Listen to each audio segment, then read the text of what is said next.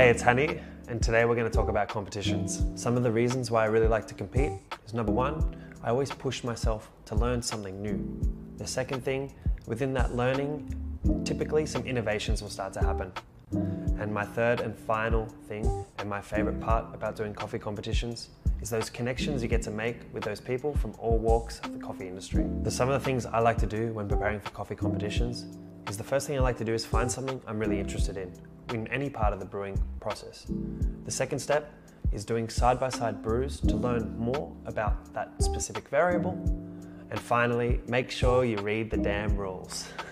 My advice for anybody who's looking to compete, the first step is just getting the ticket. Don't worry about all the finer details, those things will come. The next tip will be making sure you do a lot of practice.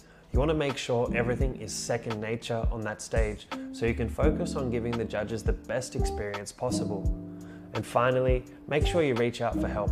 There are so many beautiful people in our industry that you'd be surprised would be happy to help. Even my DMs are open, so send us a message.